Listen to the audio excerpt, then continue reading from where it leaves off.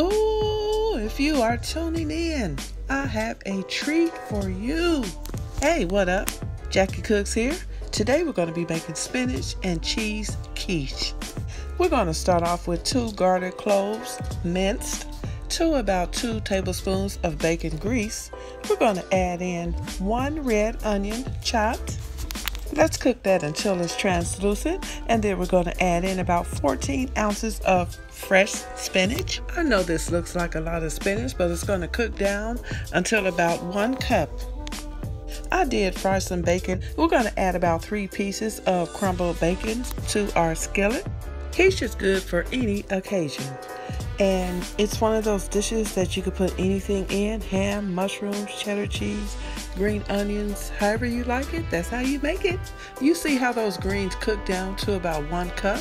I told you, quiche is good for breakfast, lunch, and dinner.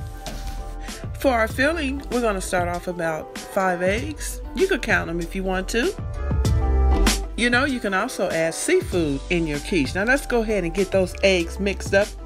I like using heavy whipping cream in my quiche, so I'm going to be pouring 1 cup of the heavy whipping cream. This is delicious, silky, smooth. Adding 1/2 teaspoon of nutmeg.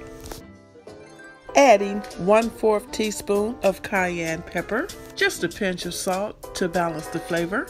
We're going to blend that very well. Add a dash of black pepper. Blend very well. Today I'm going to be using pre-made pie crust. Our spinach mixture has cooled off.